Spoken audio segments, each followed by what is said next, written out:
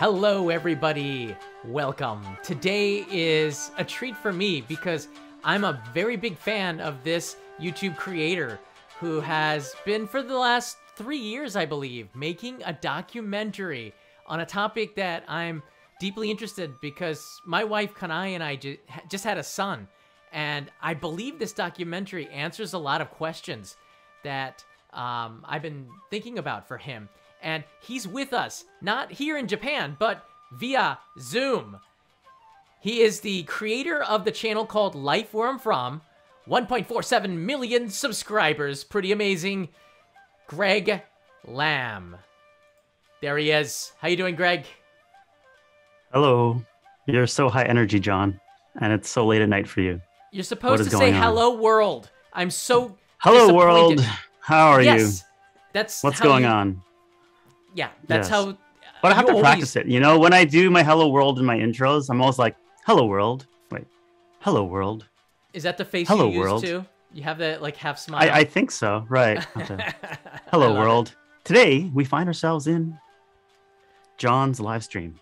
Yes, you do. Anyways, so Greg, again, the creator of Life Where I'm From, a wildly popular channel on the internet, and you have been working for a very long time on a documentary. I have the page right now on your screen. It's oh, really? Nice. Called Being Japanese, Nihonjin Towa.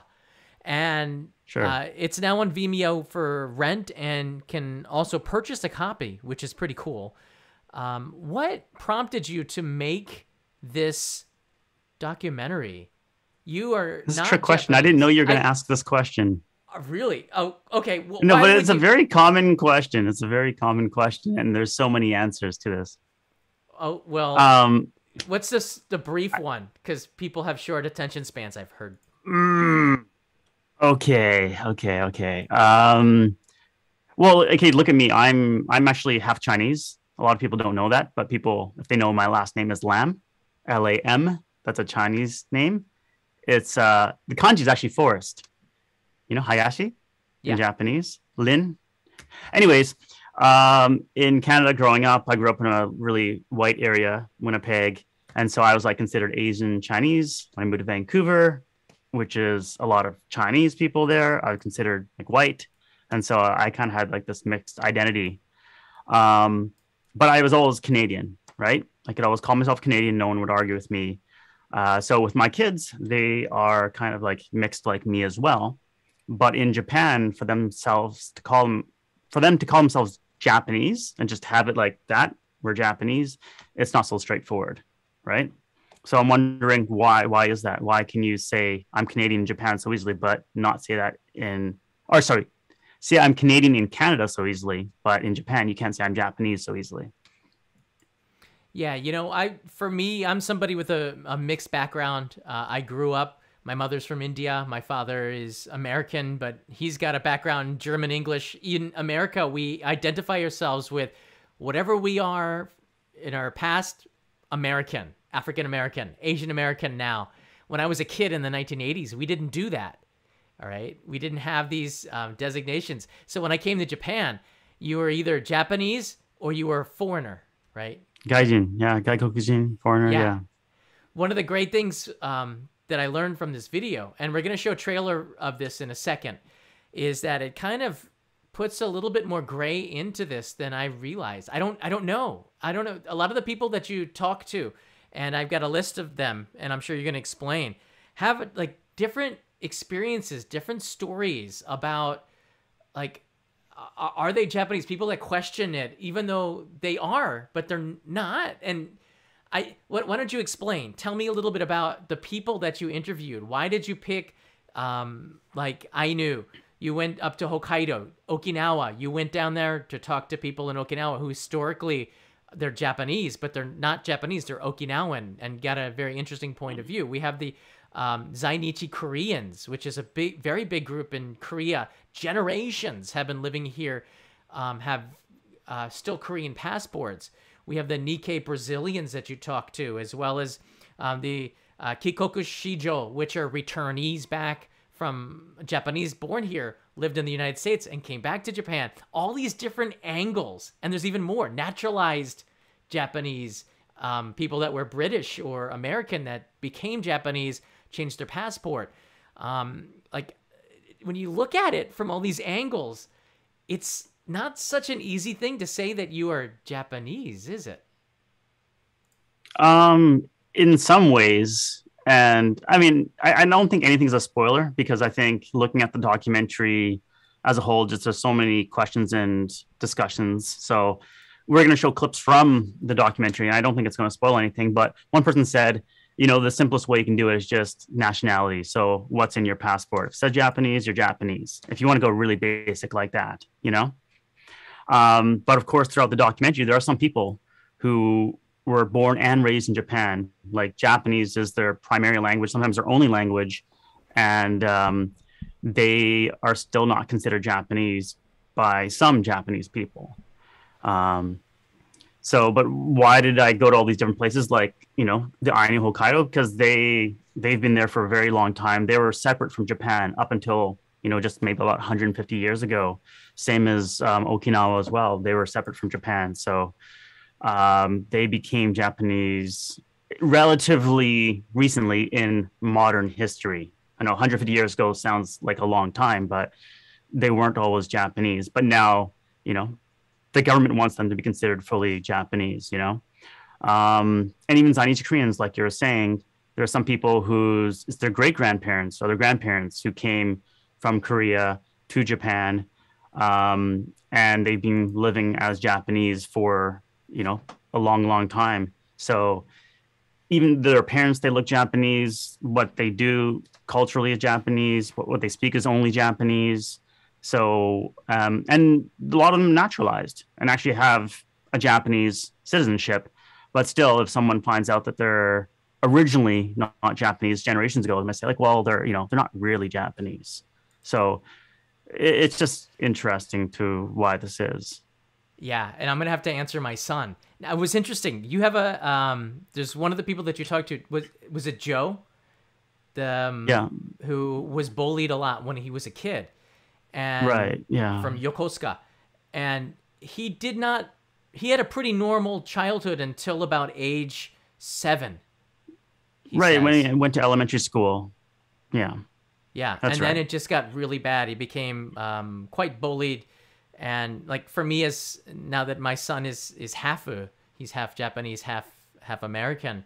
Like I'm thinking about these things. Well, why don't I just show you, everybody out there? I put a link in the description if you want to check out and rent or even purchase. I'm somebody who purchased this video because I think I'm gonna be watching it over and over again with Leo when he gets older. But you can rent this on Vimeo, which is pretty cool. Let me just show you the trailer, everybody, here for the next minute or so. Check this out. What makes a Japanese person Japanese or not? Is it the blood that runs through their veins? A parent they were born to? The country they grew up in? Is it how they look? How they act? How they speak?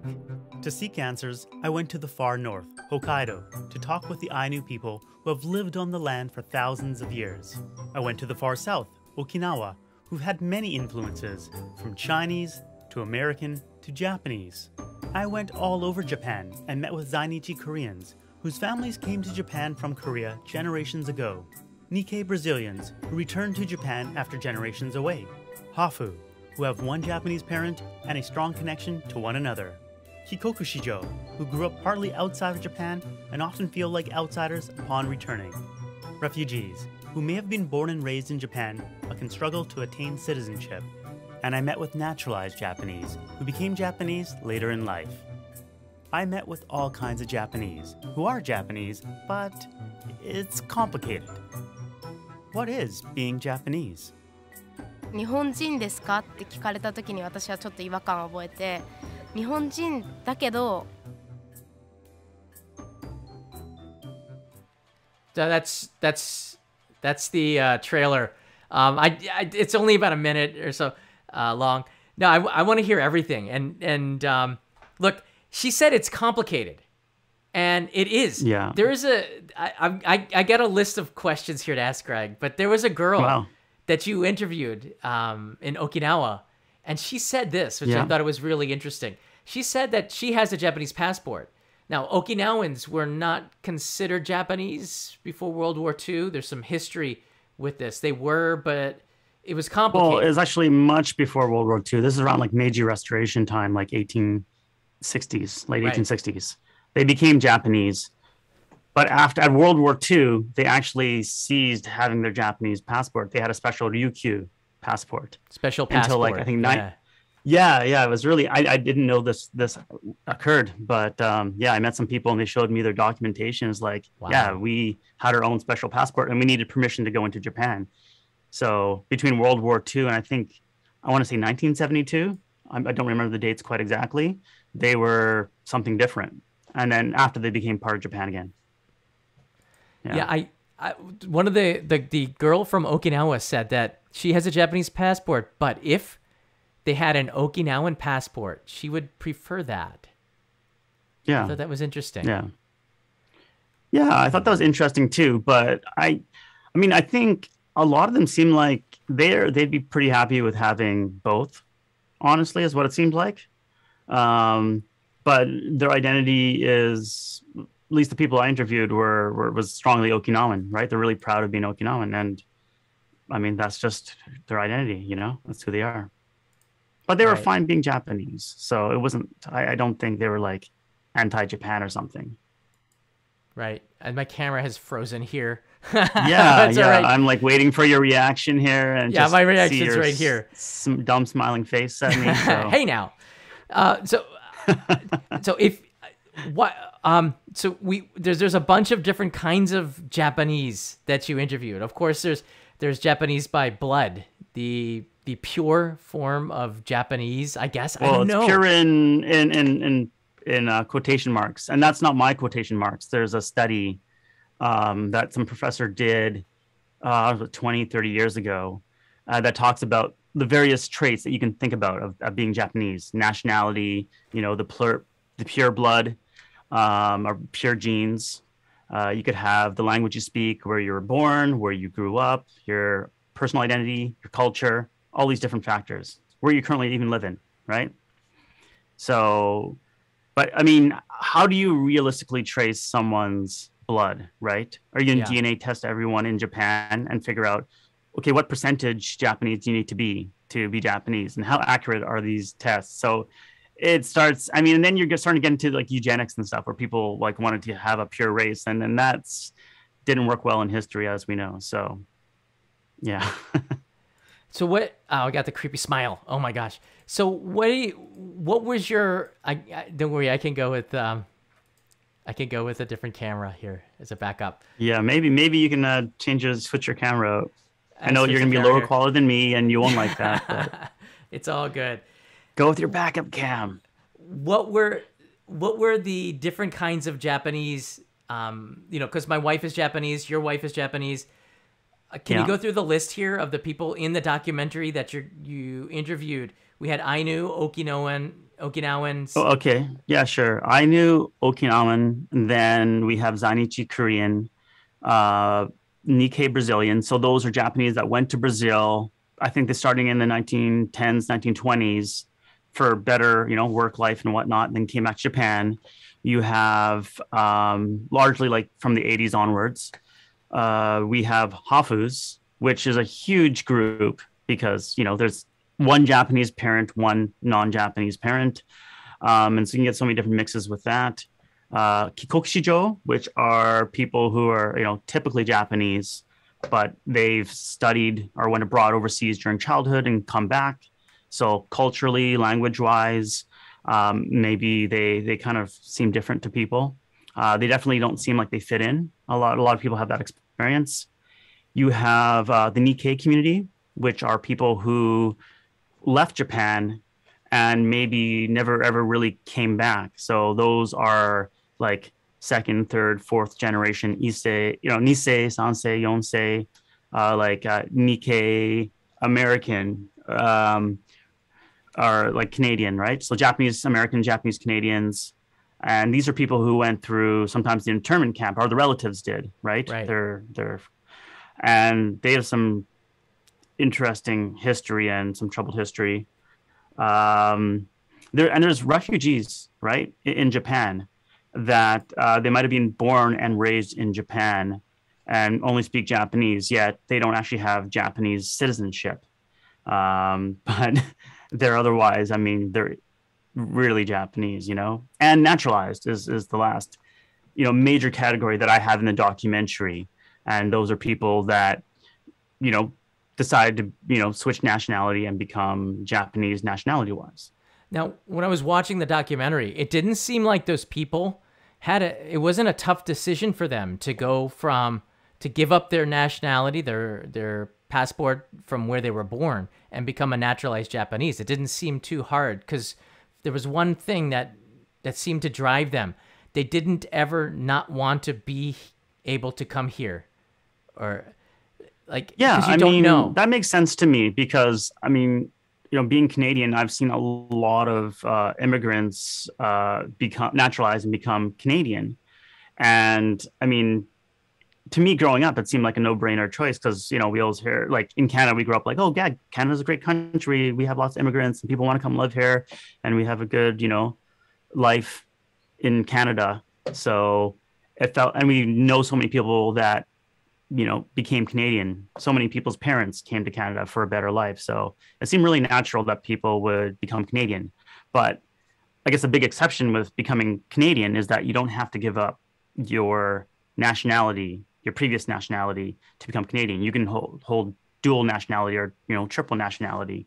Whereas in Japan, for people who naturalize, they do have to give up their former nationality. So the formerly British person, the formerly American person, the formerly Canadian person, they all have to give up that nationality, become Japanese. But their life was in Japan, you know? Yeah. They wanted to be Japanese. And so for them, that was the decision. They wanted to come back to the country, and their country was Japan, you know?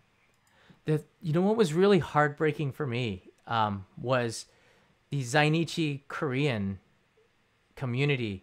And when that was presented in the documentary, they're like yonsai, like fourth generation living in Japan, kids that only know Japan, can't even speak Korean in some situations, and they still have Korean passports. Is that still the case today, right?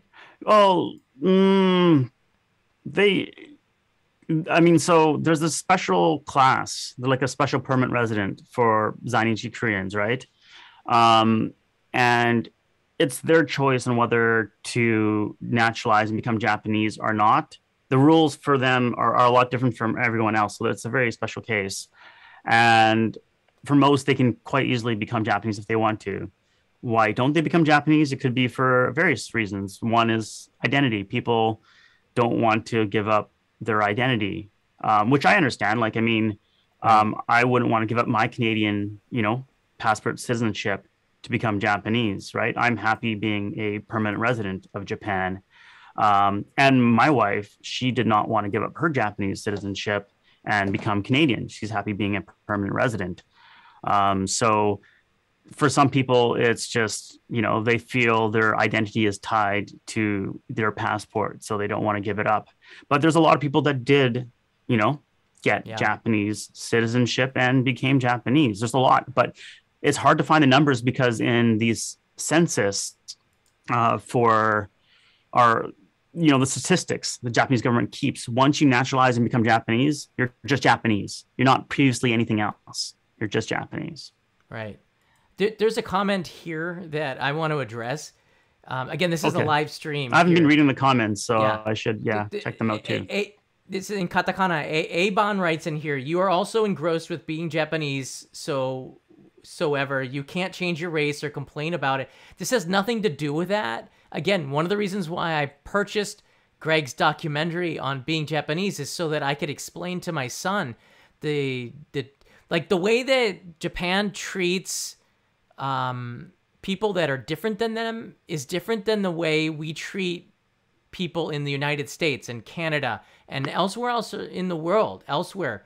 And for me, even after living here for 23, 24 years now, I still can't fully grasp how my son is going to be treated. That's why I really wanted to purchase this documentary, get the point of view of all these different other people that make up Japan. And yet, so many of them in this documentary, they didn't really feel, I don't know, Japanese. Like some of them questioned where they fit, and I don't want my son to have those feelings. So, Avon, I think you're missing the point. I don't take the comment too seriously, but I think it's important to address it because some people watching this are probably thinking about it. This is not what this is about. Again, let's go back to some of the people that are Kikoku Shijo, which are returnees, Japanese that were born in Japan, lived abroad, grew up abroad, and then came back to Japan. And a lot of, I was an English teacher and taught children that returnees, we would call them in English. A lot of them worked at Toyota. They would live in Ohio or Tennessee at the factory, and then when they come back 7 or 8 years later, their English skills were great, and their Japanese skills were not there. After a year of teaching them on returning, they didn't want to speak English because they felt their English level was higher than the other Japanese students at their schools. They were embarrassed. They felt like they didn't fit in. So they started to regress and lose their English skills that they'd learned for years living in the United States to try to become Japanese again. And that was really heartbreaking for me as someone who's trying to teach them English to maintain their level. They didn't want to after a while. Some of them had friends in the United States and wanted to keep that connection, but a lot of them wanted to give it up because of the age they were at, teenagers. What feelings did you get that? And talking about your own experience, Greg, like that of your children, because they're also in both the school systems. Yeah. Okay, let me think about my children first. Interestingly, when they were going through school, and they've been in the Japanese school system for 8 years, they didn't initially tell me having any problems with, bullies or feeling different, or, people making them feel different in their school. Later on, I heard some stories like, oh, this person called me gaijin, or this person treated me like, what are you doing? You can't be friends, you have to make an appointment or something like that. But they're out of 8 years, I think there was maybe 1 or 2 or 3 incidents per kid. So it's very, very little. And I think that kids will pick up on anything that's different. So I wouldn't consider my kids especially having a problem. So maybe your worries about Leo, maybe he won't have a problem, especially living in Tokyo, where there's a lot of, it's very multicultural now in Tokyo, and there's a lot of people from around the world there. So I think Japanese people are getting used to seeing different people speak different languages, have different looks to them, different cultures. The one thing that impressed me at the school that we went to was the principal. He had a special day where the grade 6 class, they gave a presentation to the school, and they were presenting about Japan. They asked parents of different nationalities to come and listen to this presentation. And he had us for tea in his office, and he's like, oh, what language do you speak at home? He's like, oh, great. You're speaking your native tongue as well. That's great. Keep it up.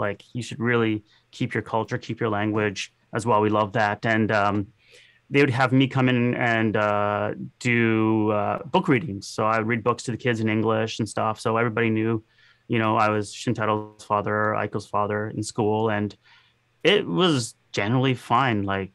I had a very positive experience there. And I think my kids had a pretty good experience as well in the school system. But what you see in the documentary, you're not going to hear a lot of people saying, oh yeah, my childhood was completely normal, because that's I guess if you have 15 people say that in a row, it's not that interesting. But some people did have fairly normal upbringings, but, we pointed out where there were issues. And sometimes these issues are 20 years ago, 30 years ago, 40 years ago, 50 years ago. So what it is today, it can be different from what it is in the past. But sometimes it depends on the area you live in, sometimes the time period you live in, how you look. There's so many different factors involved. So it's not a simple answer. Speaking about how you look, one of the things from the documentary that was fascinating, again, and if you don't know, this is Greg Lamb, just to introduce everybody here. He's the creator of the Life Where I'm From channel on YouTube, and for the last 3 years, he's been working on this documentary called Being Japanese. which when you watch it, you just see so much. You can see the hard work and love that he put into this. Everything is perfect, Greg. I was super impressed as someone who does this as well. Not as good. But going back to it, looking Japanese is the key. There's been a lot of jokes, a lot of YouTube videos where people are speaking fluent Japanese, going to restaurants, ordering in fluent Japanese, and people not pretending like they can't understand what they're saying because they can't understand that the person who doesn't look Japanese is speaking Japanese. I've had that happen too, where they respond in broken English. And I said, wait, I just talked to you in Japanese. Why can't you? Did I do something wrong with my No, they just don't imagine you because of the way that you looked. And we have a kind of a trailer, kind of a clip here from the video on looking Japanese. Do you want to introduce this before I show it? I actually, there's several clips that are looking Japanese, so I don't know which exact one you're I think this is the one showing. with the girl. The one with the girl who. What's the number on this one? I'm not sure. I think it's from the bus. The girl with the bus. Oh, right. Okay. Well, okay. This situation, just to set it up, there's two different ladies in there. One is mother is Japanese, father is Black and American, and so her story's from the States in New York. So that's what she's telling from. Whereas the other lady, her, how is it? One parent is from Czech and one parent is Japanese. And she is talking about a perspective from Japan, just so that you know, like, where these are occurring. So one is occurring in America, one is occurring in Japan. Yeah. All right, let's watch this. This is a clip Sure. on your appearance looking Japanese. I remember meeting this bus driver who saw me and said, "You Asian?" And I was like, "Yes." He was like, "Are you Black?" And I was like, "Yes." And he was like, "Oh, that's cool." And then proceeded to like tell me that he was going to find an Oriental woman. He was gonna quit his job in New York and find an Oriental woman, and he was going to make children like me. Wow, that's new. Like, I didn't even know what to say. 私高校生の頃お寿司屋さんでバイトをしていたんですけれども、お寿司は握らせてもらえない。その理由はその見た目にこう合わないから、お客さんから見えるからっていうことだったみたいです。留学しに来てるのって偉いね、お寿司屋さんアルバイトなんかして日本の文化好きなんだねってこう見た目で勝手にこうストーリーを作り上げられるというか、こういう顔の人が日本の文化に触れていると、日本が好きで、日本っていう偉大な国の文化に触れるためにわざわざやってきて勉強しているというようなこう想像が膨れ上がるのかななんていうのは感じました。That's pretty deep. I've had that, like, people have images of, because of the way you look, they have images of what, like, if you see someone who's Black or see somebody who's from India, they must be this way. So the stereotypes and the generalizations are quite strong. So the way you do look in Japan is quite important. And it seems to be really important to the being Japanese thing is your gaiken, the way you look, right? Yeah, I think so. That's probably one of the biggest factors is how you look. And it's one of those factors you cannot change, right? You just look Right. the way you do. Maybe your clothing style, you could change that, or your hair and whatnot. But yeah, essentially you look how you look. So I think part of the reason I made this documentary is like, yeah, you can look different and still be Japanese. I think that's what a lot of people who were in this documentary wanted people to understand, is that, you know, like, just look beyond the looks, essentially, right? Go a bit deeper. The other thing I would say is language and how you speak. And this one's kind of interesting because people say, well, you have to like sound like you're Japanese. But even what does sounding like Japanese really sound like? Because if you're from Tokyo, you're going to talk different than from Osaka or from Okinawa or from, you know, the Tohoku area, like in Aomori or something like that. Like, they have some pretty strong accents, especially the older generations, you know? our dialects or whatever you want to call it. Right. So what is the typical Japanese sound or way of speaking Japanese? Um, yeah, but I can kind of understand the speaking part because in Canada, I feel like that's probably the biggest indicator you can think of as someone who has grown up in Canada or is Canadian is if you listen to them and you don't hear any, obvious accent, that doesn't sound like a Canadian accent, you'd be like, oh, okay, this person probably is from somewhere else, originally. Like, Yeah. so The history before World War II, before television in Japan, people had regional dialects that were quite strong. So you kind of could get an idea where someone is based on the way that they talk. But with television and radio, it kind of unified the Japanese language to where the older generation, when I travel and I'm in Miyazaki, I can't understand what anybody over the age of 75 is saying. But everybody under around 70, they can speak standard Japanese, which is pretty much constant no matter where you go now, unified by television and radio. Of course, Osaka is going to be different, but like we don't now. It's even harder to be. It's because there were a lot of differences amongst the dialect. Now everybody has the same dialect. Everybody has the same fashion. They have the same dress. Everybody, and this is one of the things that a lot of people who come to Japan remark. People dress the same. Black business suits. They try to conform here in Japan. And if we look different, we can't. It's impossible for me to conform on the way I look. I would, and do you have anything to add to that?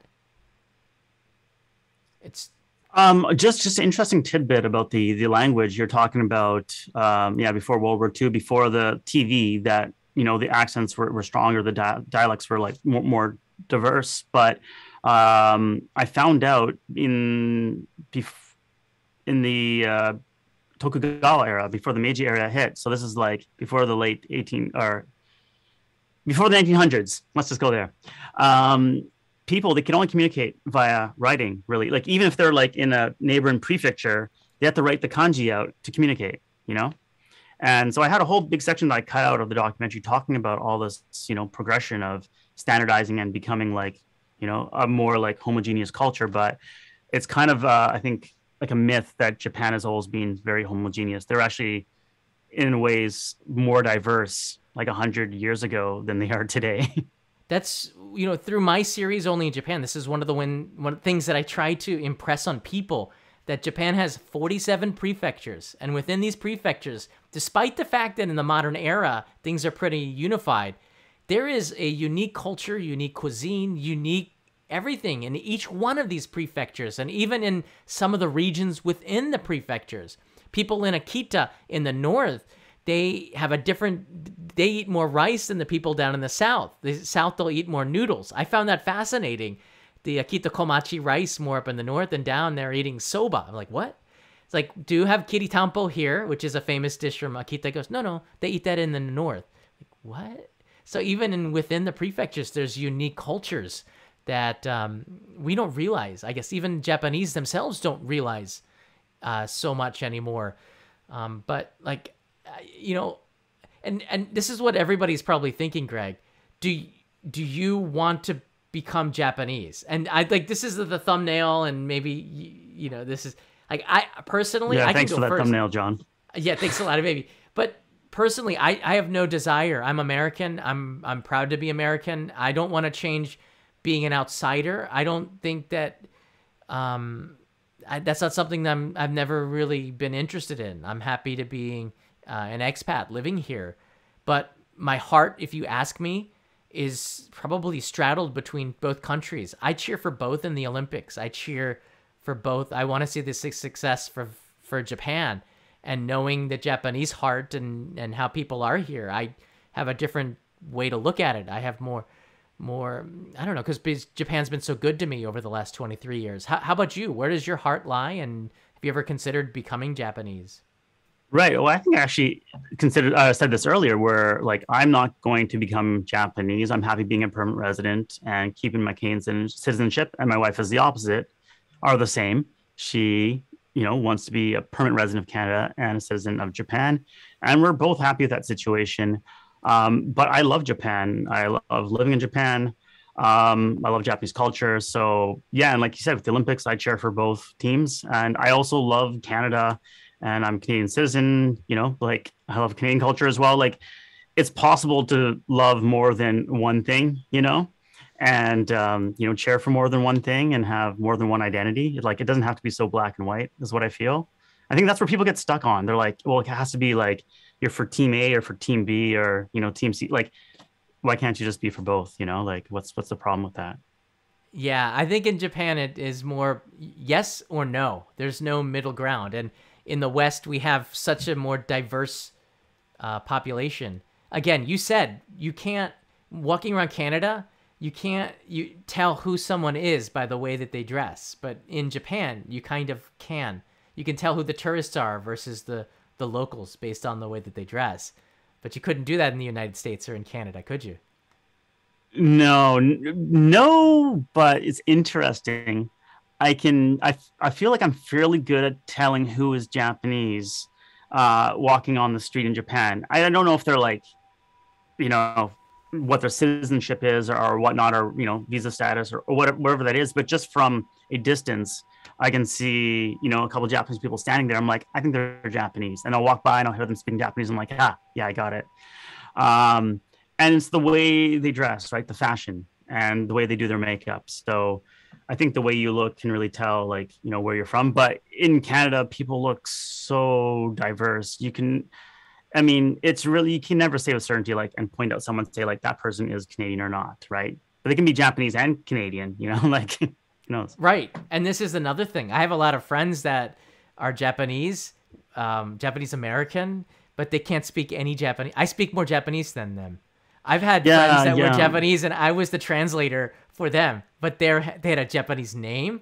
They had a Japanese look to them, right? And they couldn't speak any Japanese. And this freaked people out when the foreigner is translating. They thought it was a joke. But it's hard to explain that. Look, after World War II and the internment camps, after this, and in your documentary, you lay this out really well. Japanese families really wanted to prove that they were Japanese and started to. They didn't teach their kids American. Japanese. You mean that they were American, that they weren't Japanese, right? But they weren't. They were American, but they were of Japanese descent. So yeah, that's very important to get the details right with this. But like and then you have a couple generations from that, and the grandkids have no idea about the mother tongue of their grandparents. I'm the same. Right. I can't speak Hindi. I can't speak Marathi. I was never taught because it was seen as a useless language for living in America. But now I wish that I had been taught Marathi and Hindi and be able to understand 1 billion people. Mom, Dad, what happened there? Right. Well, it's easy to say that language, but I think they're probably thinking the best for you. And in the specific case of the Nikkei, you know, the Japanese Americans, they actually went to like re-education. I mean, you can call it re-education camp, the internment camp, where they were taught Americanism and how to be a good American. And so they're trying to, I mean, they were locked up, you know, essentially. And so if you want to go back in society and prove that you're American, you had to act like an American, which meant speaking English. So you didn't want your kids to go through the same trouble that you did. So you made sure that they learned English, they acted like American, and that worked, you know, to integrate into America. But then, you know, a few generations down the road, they can't speak Japanese. They don't know the culture. They go back to Japan. They look fully Japanese. They can't speak it. And Japanese are like, why can't you speak Japanese? And but like, I am Japanese, but I'm American. I'm Japanese American. I'm Nikkei. And a lot of Japanese actually don't know the history, you know, and they don't understand. So it's tough for these people that have, I guess, you know, if you want to say like the Japanese blood or the Japanese genes, but they don't have, you know, the language or the culture. And they feel a loss for this, and it's hard for them. And we tell the story too in the documentary. I see that Gil is here watching this. He's a journalist and knows a lot about the history on the U.S. side. The internment camps, I've been studying more about that history over the last couple of years, and I don't know enough about it to comment, but it does have a big impact. Again, the Nikkei Brazilians, Japanese are all over the world, and I guess when they come back into Japan, you interviewed some Nikkei Brazilians that left Brazil and came in there, and they had a different experience. Can you talk a little bit about that from the documentary? Yeah, well, both the Nikkei Brazilians that ended up in the documentary, I actually interviewed a lot more than what you see in the documentary, but both of them, they didn't speak any Japanese to start off with, right? So they had very little Japanese culture. Although in Brazil, they were considered Japanese, right? People thought of them as Japanese, but they go to Japan and then they're like, wait a second, like I'm not Japanese. Like what am I? You know, like they're I guess the Brazilian, but in Brazil they weren't Brazilian, they were the Japanese. So like they didn't belong to either place. Um, and it's interesting because one was a like blue collar worker in the factory and stuff, and he had a very positive experience. Actually, he said the Japanese were very nice to him, and some took him under their wing, and he was trying to learn Japanese, and he had a great time. And this was the one in Shimane, right? Yeah, Shimane. Yeah. Right. Yeah. I watched and then it. There's I saw your drone footage was key to that. There's some of my drone footage. Thank you so much. In the documentary. Yeah, no, you're very welcome. It's such a although the part. quality was a little bit low. I think Sorry, it was like 1080p. I can't not 4K. Can't compete. Right. But your footage from where is it? No, not Shikoku. Sorry. Shimane. No. The other place. Oh, Fuji. The factory. Yeah. Shizuoka. Sorry. Shizuoka. I knew it started with an S. Shizuoka. That factory footage was cool. But getting back on track, the lady I interviewed, she was working a white collar job, and she's trying to learn Japanese, and she wanted to learn Japanese as a kid, but her father's like, kind of like your parents saying like, oh, Japanese is useless language. So they never taught her. And so when she came to Japan, her friends were giving her advice to say like, don't say you're Japanese, don't say your parents are Japanese, just act like, you're a foreigner. And that way people will accept you better, because if they find out you're Japanese, they say, well, why don't you speak Japanese? Why don't you do these Japanese things? So it was, tough for her as well in that case. This is the question that I want to ask you, Greg. And you can, in the comments, if you're watching here, you can answer this as well, if you have some experience in this. Is it better? Are you better off as a visitor, being seen as a visitor, as someone living here, or a citizen? For me, I think visitors have the best situation coming to Japan. They don't have to adhere to any of the rules or policies, speak the language. And we have the omotenashi culture, meaning if you're a guest, you're treated like royalty. But if you live here, it seems like you're treated a little bit differently. I don't know. It's stricter. You have to know the rules. If I mistakenly put the garbage out on the wrong day, they will crucify me. And I mean that figuratively. They won't actually do that, but they're very strict and they get upset. And if you're a citizen, probably it's even stricter. You have this huge weight on your shoulders, right? Do you think that is the case? I know it's different for my wife than it is for me. I'm so relaxed here, and she has societal pressures. Did that pick up? Yeah, I mean, I know about the pressure because my wife it's all these unwritten rules, right? That's those societal pressures you're talking about that exactly she knows about and she has to adhere to. Whereas, like you and I can get a pass because we look different and we're not Japanese. And so they're like, oh, they don't know because they're not Japanese. And so you can get a pass. But interestingly, the 3 people that I interviewed for the documentary, the naturalized citizens, they thought it was completely fine being Japanese. I mean, obviously they wouldn't become Japanese if they didn't think they would have a good time being Japanese. And they said the initial reaction of Japanese people would usually be like, oh, wow, you became Japanese. And they actually would have gratitude, like, oh, thanks for choosing our country. Thank you for becoming Japanese. Like, they're really honored that they would do that. So it's maybe interesting in comparison to what people think would be the reaction of Japanese, but they had very positive reactions. And then after they get over that initial awkwardness of like, oh, okay, you're Japanese. And they're like, okay, sure, you're Japanese. And they treat them normally. And I think the big thing is effort and like integration. So if they're trying to integrate into Japan and do things with Japanese people, I think you tend to be fine. Whereas if you're going to isolate yourself and not try to integrate into society, then I think there can be issues. But the interesting thing about these naturalized people, they said they get the most flack is from non-Japanese, right? Yeah. It's the people online, the people who are saying they can't be Japanese. But the Japanese people, for their most part, they don't care. They're like, oh, yeah, thanks. So it's so funny. I've been policed by non-Japanese about being Japanese. Has that happened to you? Where there's other foreigners? Well, it's funny when I get policed because I'm not Japanese. I'm not trying to be Japanese, but people are like, you can't be Japanese. I'm like, yeah, I'm not trying I'm not to. trying to be. We live. But if I was, then what is the problem, right? But it's It's really kind of funny. humorous. I've But had. Japanese people don't care. Like for the most They part, don't? like we're generalizing, right? You shouldn't. You know, How- the vast why- majority don't care. Why are you walking and eating? You shouldn't do that in Japan. I'm like, and like there's a guy Japanese walking by and he's holding a yakitori on a stick eating it. It's like these little rules. Yeah, we have the social rules, but when foreigners are telling me that and none of the Japanese care, it's not such a big deal. Chill out, dudes. I'm talking about serious. It's weird. We've been here for a very long time, so we've seen some stuff. Talking about naturalization, Greg. I want to show a clip that we have here, and I was interested about this process. Again, like I don't have any desires to do it, but I was curious about the process, and a lot of people are. They ask about it, and the person you interviewed also has a website and talks about it, the process. In Japan, it is not that hard to become a naturalized Japanese, is it? I'll say yes and no to that question. Oh, I like that. I think it's a lot easier than people would imagine.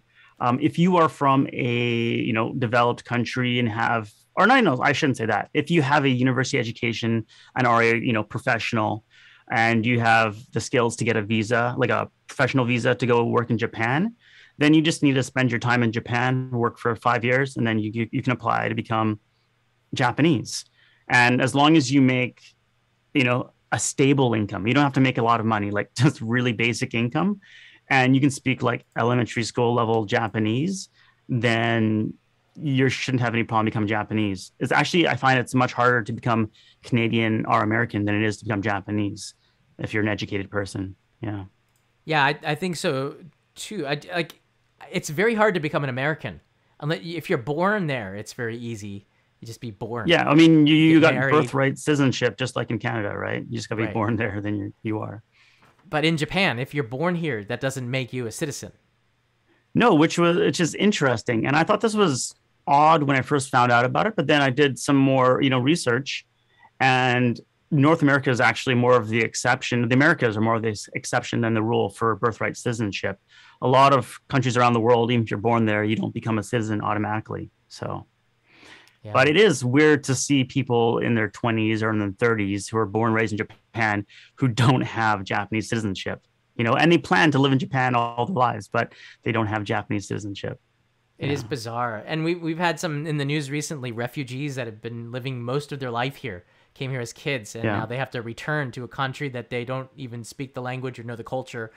And it's just weird, especially with Japan with the shrinking population. You think we would be doing a better job of this as a country. And I say this we because we live here. I don't know. I'm just a little disappointed about that. But the naturalization process was interesting to me, and the experiences and this is where the documentary was very entertaining to me. Hearing the stories of naturalized citizens going back to their country with a Japanese passport and having the reverse. I don't know. I don't know if this clip. Did they talk about it in this clip? I mean, yeah, essentially Okay. it's the experience of a naturalized Japanese who's, white looking and he's going back with a Japanese passport through immigration in America and the UK, and people are like, what's going on? They can't understand it. Yeah. It's pretty freaky. I don't know if that clip has to do with it, but this is the clip about Yeah, naturalization. I think that's the clip has to do it. I think Yeah, so. Yeah. A clip from the Yeah. documentary. Roll it. Oh, go ahead.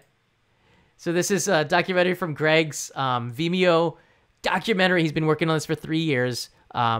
Being Japanese, Nihonjin Toa, rental 500 yen, and you can buy it for 1,500 yen to support something he's been doing for 3 years.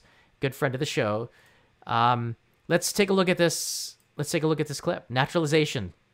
When I made the decision, I'd been in Japan for 13 years. And by that time, Japan felt like my country. You get some YouTubers saying they would never naturalize in Japan because they want to be absolutely sure they can always go back to their own country. That's why I naturalized. I wanted to be sure that I could always come back here. So it's kind of funny that when David was returning to his former country, the UK, he encountered some issues. Had to line up in the non-UK, non-EU passports lane, which had a much longer queue. Got to the front, hand over my passport, and the immigration official looks at it, looks at me. I didn't know they handed these out. First time I went to the US, because that's where my father lives, the guy looks at my passport and says, Japanese passport. Why do you have a British accent then? My accent. My only theory is that he's had sensitivity training and has been told you do not tell people they do not look like their passport, but hadn't been told not to tell them they don't sound like their passport. Another visit to the UK, the guy told me, well, you don't exactly look like a typical Japanese businessman, do you? No. Have you been to the UK before? Yes, a bit. Wow, never seen this before. Someone not of Japanese descent with a Japanese passport. And the guy who was actually studying me says, yes, but is this okay? Hang on a minute, you're actually thinking about not allowing me to enter the UK because I'm white on a Japanese passport. That's interesting. That's pretty. I love that clip, and we were talking about it. You couldn't hear us. We're kind of talking about how his facial expressions are so funny, because in that situation, I can't even imagine. But again, like it abroad, when you see a Japanese passport, you're expecting a Japanese face because 99.9 something % of people from Japan have a look to them, and he does not. And there's no name. Again, we have names for everybody, like, Zainichi Koreans and Nikkei Brazilian. There's no name for somebody who's a naturalized Japanese that's white or black or just unusual. Doesn't look Japanese. For Japanese that don't look like they're Japanese, yeah. So, like, I bet you he has a ton of stories about, even more than the documentary.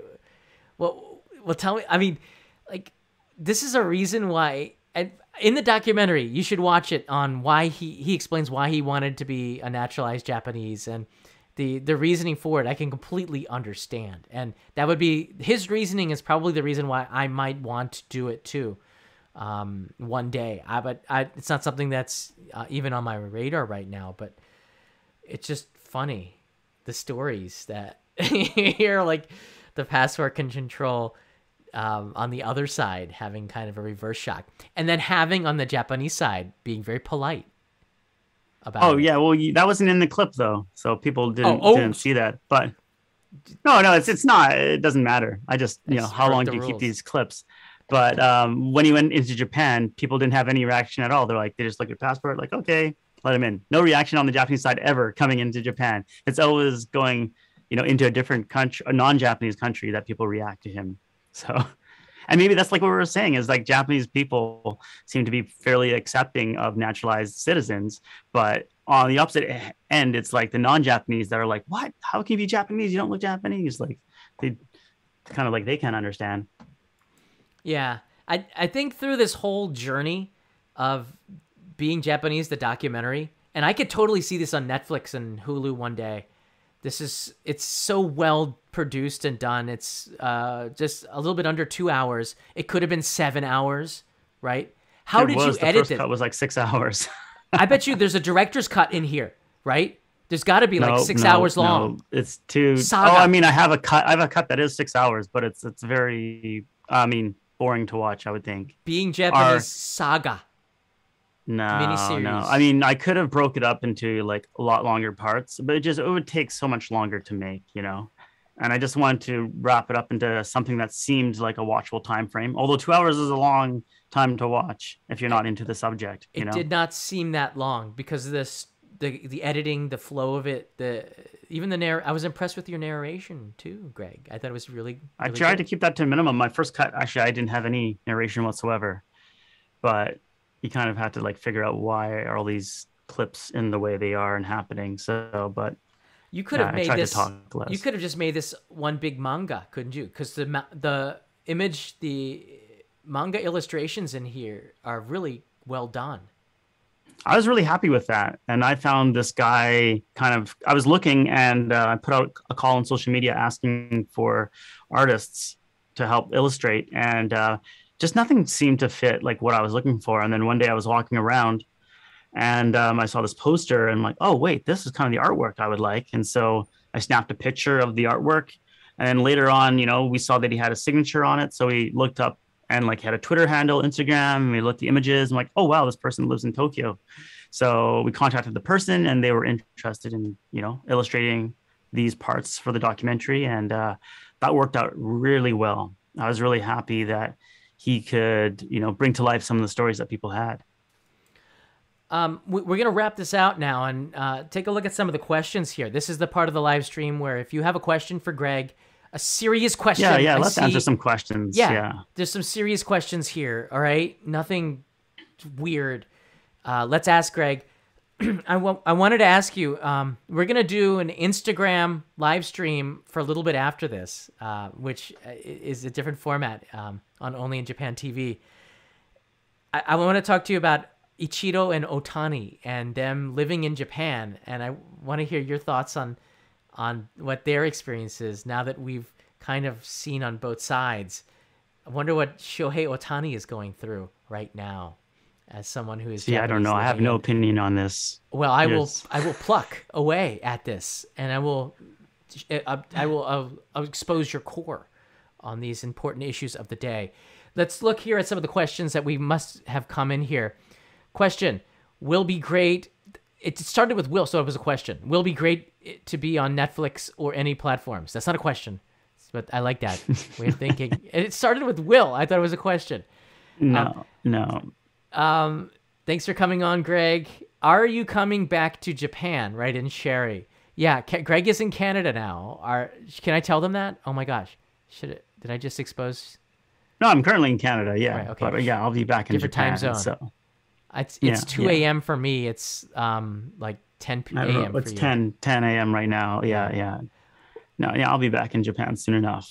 Just pandemic is kind of, mixing up plans. Do you miss Japan a little bit? Yeah, I definitely do. The biggest thing I miss is the sento, the public baths, the onsens. I would go there weekly, and I just miss it so much doing that. But like my house is over there too, of course. So I miss the house, miss the family over there, miss the food, like lots of stuff. Yeah, definitely. Here's one. You've said visiting your kids' schools has been generally good. Do you think they've experienced issues being hafu as children already? This comes from Zali QQ. I feel honestly like Shin, I don't think he cares that much about it, so he's pretty fine. And I hear that often talking to people that one sibling will be like just totally blasé about things. They don't care. They're fine. Another one will like feel something pretty deeply. So I think Aiko, she internalizes things more, thinks about it more, and maybe sees things that aren't necessarily there more, right? Like she's always wondering how people are feeling. And I understand that because that's what I felt growing up too. I always wondered like what people were thinking of me and whatnot. But in terms of actual like big problems, as far as we know, there haven't been any. And I was surprised, like I said before, that how encouraging the school was and other like parents and people were of our identities. And we have a lot of friends and family that want to come visit us, when we're like, oh, when are you going to Canada? We want to come to and see and check it out. And they're interested in visiting Canada and stuff. So overall, like if you have to weigh out the pros and cons, there's a lot more pros than cons from my perspective as a parent. Yeah. But, my kids might say something different and they might say something in 5 years that I'm like, oh, I didn't know about that, so we'll find out. They're evolving as teenagers do. And my question is I got more questions. Do they like being in Canada or Japan better? I would say Japan better. They've grown up. Most of their memories are from Japan, right? So they like Japan better at this current moment. Um, but when we were in Canada, they liked Canada better. So Right. because they were born in Canada. So I think you just get used to the place you're living, and I mean, if you're happy there, then you're going to like it. And so they weren't unhappy in Japan the whole time they were in Japan, but they did have a hard time, like in the initial, everybody I think has, that initial transition period. It's tough. Me coming back to Canada, it was very, very tough actually transitioning. Bullying, is it worse in Japan or in Canada? It's interesting because I've talked to some parents over here in Canada, and they're saying like, yeah, my kid got bullied pretty bad. We switched schools, or we had this problem. Um, I think we do things to be aware of bullying, but it still happens. So I don't know. Without being a kid in both school systems, I don't know if I could honestly answer that. But I don't.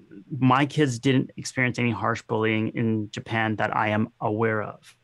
So, and it could be just the school we're in, right? Like everyone knows everyone in our school, so they seem pretty welcoming. And we were integrated within the community too, right? Like we were involved with the PTA, and we were seen a lot. So it wasn't like we were the strange people. Like people knew us. So yeah, there's a lot of questions that are not related to the topic, so I want to stick to the topic at hand.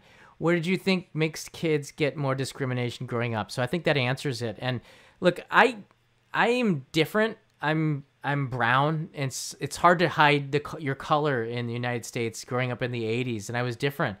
A lot of kids bullied me. They thought I knew the crane kick, and they thought that I knew karate because of Daniel LaRusso, and I got beat up. I couldn't defend myself. I had no Mr. Miyagi to help me out. You got beat up too, though, if you remember, right? Had what?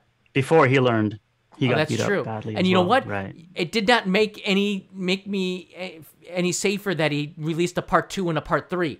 And this movie kept just following me through my childhood. Thank you, Daniel LaRusso. And if he comes back to Japan, I will track you down, and I will show you what wax on and wax off really means to me. Because on my own experiences as a kid growing up, it's hard, Daniel. All right, now that that's done, I think that's all the questions that we have that's related to this topic. I got even more, and we'll take this over to Instagram for a little bit just to check that out. You also have Instagram, right, Greg? Yeah, I do. It's just Life Where I'm From. Life Where I'm From. I like it. Simple. Yeah. Thanks so much. If you do have a question, you can also ask us on Discord. On the Discord server, we'll have a section in the general chat that I'll be talking in, and you can always question me there. And on Instagram, you can write questions and leave a comment below. And finally, I have Greg right here. The Vimeo is now on your page. Life Where I'm From, Films Inc. Check out the documentary, Being Japanese, produced and created by Greg Lamb of Life Where I'm From. 3 years of hard work is just $5, right? 500 yen. And I purchased a copy so I can watch it forever. How long is the rental good for? Is it like 24 hours? No. I made it a week because we have behind the scenes. It's our documentary, so maybe you want to, take your time watching it, go back to some parts. So I want to give people enough time to fully enjoy it. So it's a 1 week rental. Yeah, I'm going to ask you on the next live stream on Instagram if there were any stories that you encountered that surprised you while making this, or anything that you, anything that definitely, yeah. Right? There's got to be a lot of stories after 3 years of making this. I'm sure there are even more stories. And Max, who's another YouTuber, I was really surprised to see him in there, being half. And hearing from him, he kind of looks like an adult version of Leo in a way. So I was nice to see. He's okay. I don't know. Leo's like 5 months. He's not that grown, right. But Max is a really nice guy, and I was happy to see him in there. Thanks everybody for watching, and a big shout out once again to Greg Lamb. creator, producer of the Life Where I'm From channel, and documentary artist. Are you ever going to do this again? Final question. Will you ever do this again? No 3 feature-length years. documentaries. Oh, come on. You know you want to do it. Admit it. I had planned to do one called Being Canadian, honestly, to like, go the other side, right? And see what it is to be Canadian, explore that question. Really? But yeah, I was really planning on doing it like after, but not this moment. I'm all full length documentary burned out, maybe in a few years, or maybe I'll do it in like little parts, but I'm going to stick to maybe 20 or 30 minute time length for mini docs.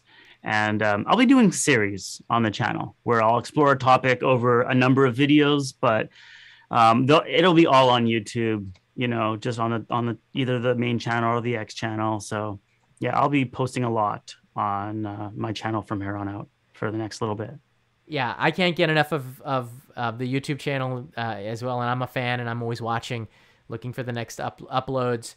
But this is a 2-hour version of. It's even better than the stuff you put on YouTube because there's a lot of love. It's definitely different. It's definitely different. I did put a lot of effort into it. I did try hard to do it, but I think it's a heavy topic, for some people. So yeah. Yeah. Well, we'll talk about your background because it's more in video production than me. So you have a lot. This is your background, what you do, and that's why you make it so beautiful and so perfectionist. Greg Lamb, thank you so much for being on the show. Once again, check it out on Vimeo. Have a great day, everybody. Thanks for having me, John. You're welcome. Thanks, Bye-bye. everyone, for watching. Cheers. Bye-bye.